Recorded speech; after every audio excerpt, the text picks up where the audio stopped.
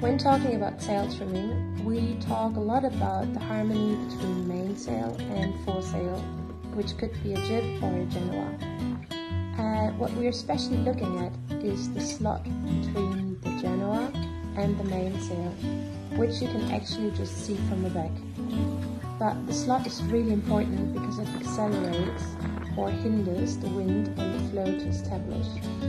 So a too big slot causes the wind not accelerate enough between our sails, but a too narrow slot of course hinders the whole flow. And generally speaking, I would say we always tend to actually have the sails too tight, so to be staying on the east side with the sails is always a good thing.